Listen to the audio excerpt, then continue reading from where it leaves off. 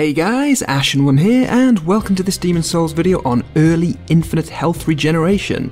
If you like my content, please like, subscribe, and hit that bell icon. Okay, nobody die. The first thing I want to say about this guide is that we are going to achieve everything I'm about to list in stage 1 and 2 without leveling up even once. Okay, so in stage 1 of this guide, I'm going to show you how to get some easy to find items that regenerate your HP infinitely without fighting any bosses except for the very first boss to open up the worlds.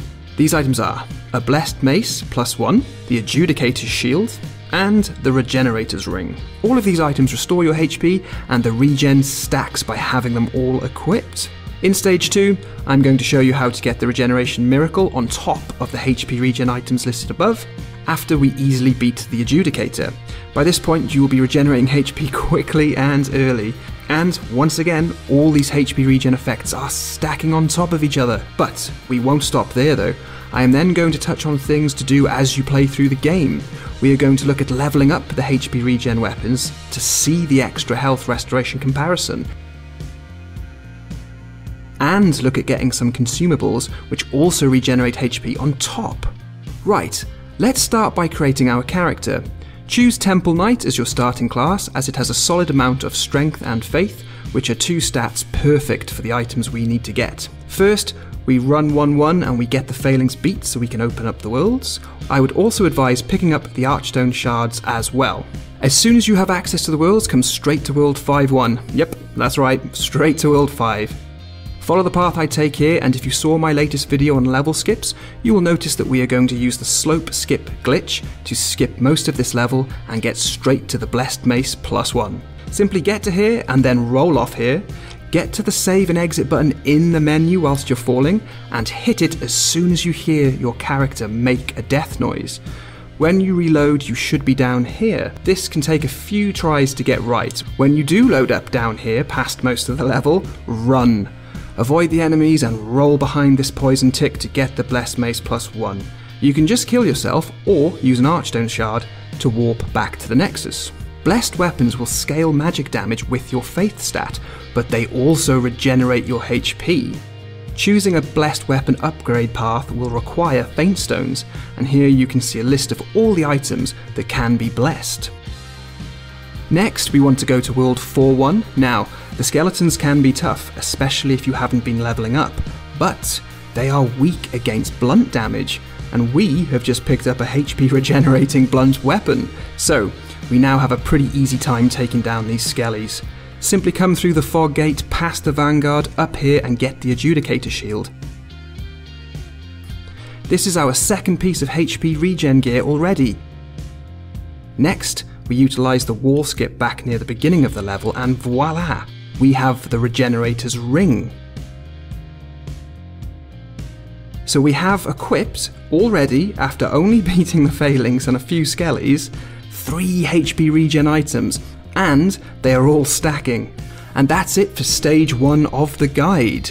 So, from our wall skip and our 3 lovely HP regenerating items, let's go kill the Adjudicator and take this HP regen up a level. Switch back to the halberd we started with, as it will do more damage to the boss, especially when buffed with a pine resin. And just follow this easy tactic to kill the Adjudicator.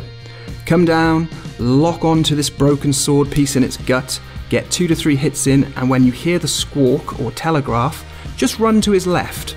His big swipe will go over your head. Then run back to the sword piece and repeat until he falls over. When he falls over, lock onto the head and just melt away. Repeat this until he is dead. Very easy. And do not spend the swollen demon soul. We need this. With the Adjudicator out of the way, we have access to World 4-2 and Saint Urbain, who sells us the Regeneration Miracle. Run straight to Patches' trap. Down here you will need to kill a Black Phantom, probably the only real challenge of this guide, but with the halberd with the pine resin on it, we will be able to keep him at bay, and the Blessed Mace is fast enough just to get the drop on him. Either way, he will always get stun locked. Open the door. We want to head straight back to the Nexus now, so either kill yourself or use the Archstone shard. Back at the Nexus, Saint Urbain can now give us the Regeneration Miracle in exchange for the swollen demon soul, which we just got from the Adjudicator. So, let's take stock of what we have already. The Blessed Mace +1, the Adjudicator shield, the Regenerator's ring, and the Regeneration Miracle. All of this HP regen is going to stack. And here we are, with our infinite HP regeneration. Brilliant. But what's that I hear you say? You want more? Okay, well, the Blessed Mace and the Adjudicator shield can be leveled up to a max of +5, and yes, the higher the level, the more HP they regenerate.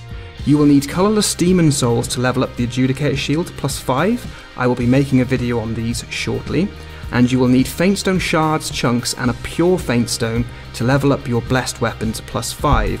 Faintstones are farmed throughout World 5, and if you have at least 20 points in your Faith stat, you can get a pure Faintstone by talking to this NPC here in the Nexus for free. A shout out to Ali and Omar from my Discord community for giving me the +5 versions of these weapons for my video. And even more HP regen for you in the form of a consumable.